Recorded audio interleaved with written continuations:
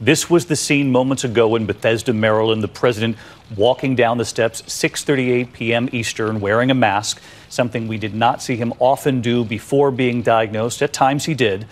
But now wearing that mask as he waved to the cameras, a thumbs up to the cameras. You heard him say at one point, "Thank you very much." He did not take any questions. Then the extraordinary moment, the motorcade driving him to Marine One. Obviously, we have never seen this before as this country deals with a pandemic. Marine One waiting for him as the president now treated for coronavirus. 4 dias depois de ter testado positivo para o Covid-19, Trump sai do hospital fanfarrão, como sempre, de polegar erguido, como se estar infectado com Covid-19 não fosse grande coisa.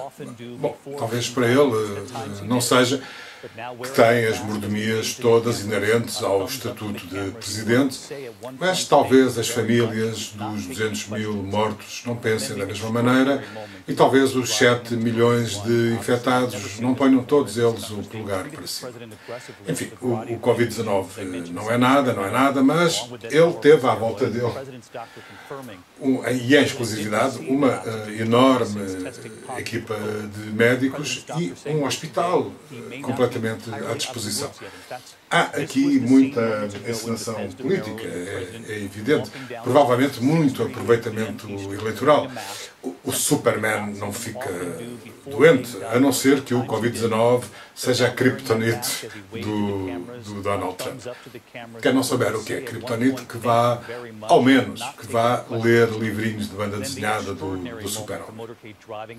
Acabámos por não saber, por não ter bem a certeza, se foram os médicos que deram alta ao Trump ou se foi ele quem dispensou os médicos para poder fazer esta cena, não é, de fanfarronice.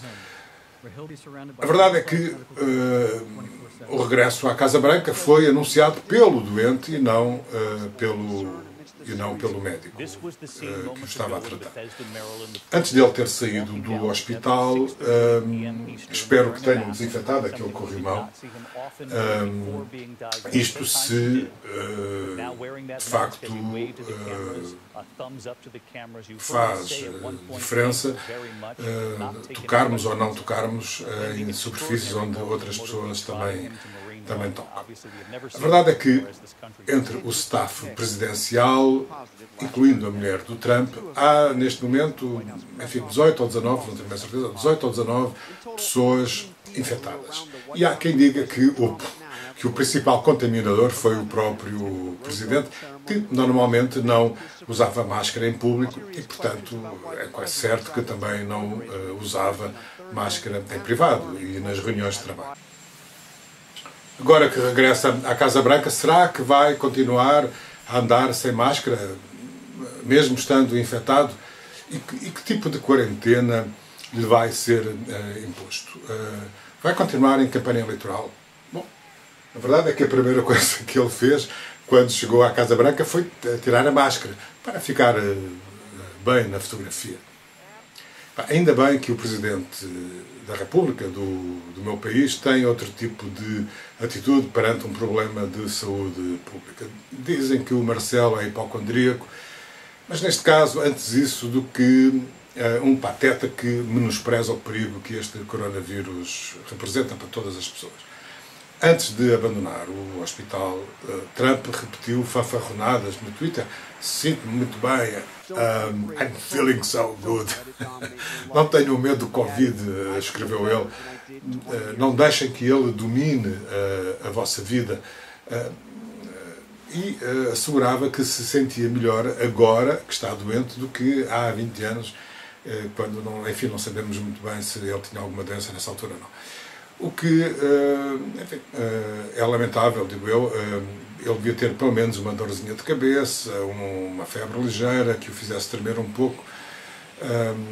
Mas, enfim, a verdade é que um tipo que escreve isto só se preocupa com ele próprio e não se importa com a sorte dos outros que estão doentes, e são tantos nos Estados Unidos da América, e são tantos em todo o mundo. Não lamenta sequer a morte de 200 mil americanos que já foram vítimas desta doença, e muito menos cerca de 1 milhão de pessoas em todo o mundo que já morreu com o Covid-19. Ele quer lá saber disso. A mulher dele também diz que se sente bem, mas ela é para aí uns 300 anos mais nova e, portanto, menos suscetível de ser infectada com gravidade por esta doença.